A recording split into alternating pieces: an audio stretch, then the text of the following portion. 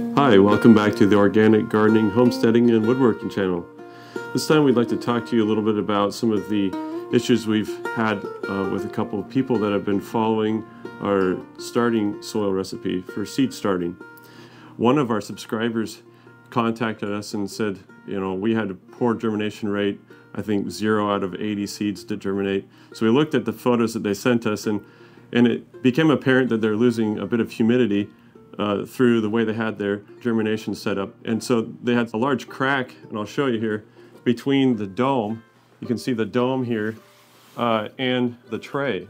So there's this large ventilation space because their dome is sitting on their 3.5-inch pot edges on the rims. So you have a lot of space here, right here, where all your humidity in your system is just escaping out of the system.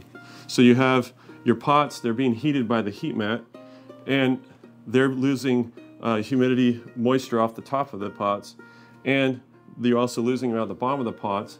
And if with your heating source underneath, you're just making steam vapor, if you will, that comes out, high humidity air that will just ventilate out these cracks all the way around this, and you'll lose moisture out of your entire germination setup.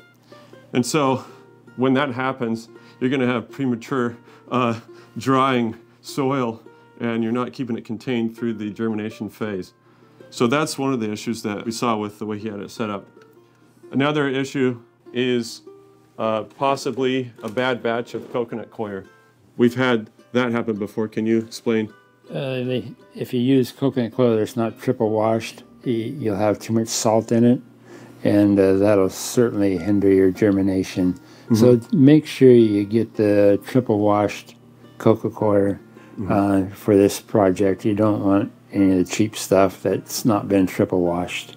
That's the reason why they wash it, because it's salty. Yeah. So this person had not used coconut coir before, and then seeing the issues they had with all of the new starts that they're trying to do with the new seed mix, they had pretty much a near disaster. I mean, it was a disaster as far as germination goes. Yeah. That was one ingredient that was changed.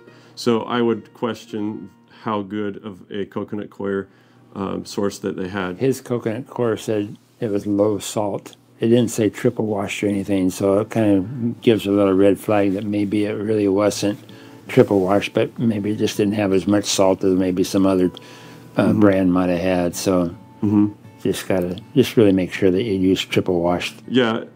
So we want all of you to have the most success possible getting your seeds germinated, to have a successful gardening season.